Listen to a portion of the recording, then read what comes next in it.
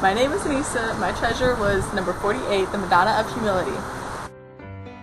This painting was done by Giovanni Francesco in the year 1410. This painting was a gift to the Dayton Art Institute given by Mr. and Mrs. Elton F. McDonald in 1957.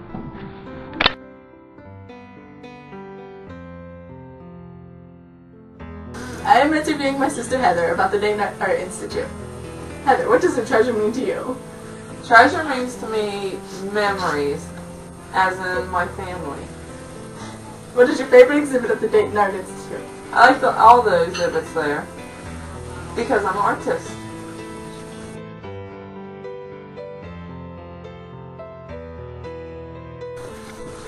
I'm interviewing my sister Deanna about the Dayton Art Institute. So Deanna, what does a treasure mean to you? Something that is very important to me. What is your favorite exhibit at the Dayton Art Institute? The African art. Why? Because I enjoy their culture. Alright.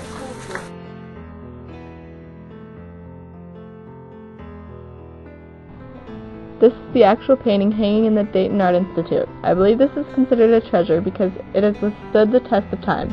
It was painted in 1410, about 600 years ago, and it is still being viewed at an art museum today. The actual painting is worth a lot of money and is valued enough to keep a spot on the wall at the Dayton Art Institute. I believe these are both good reasons that it is considered to be a treasure.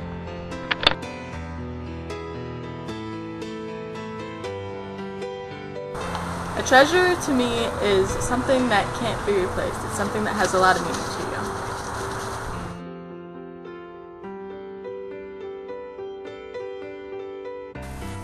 Kristen, what do you think a treasure is?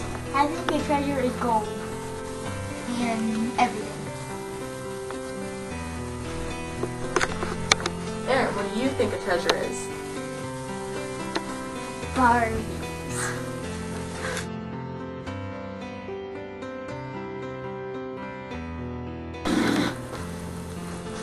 What is the definition of a treasure to you?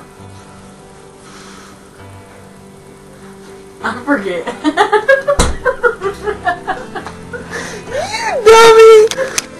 What is your favorite exhibit at the Dayton Art Institute?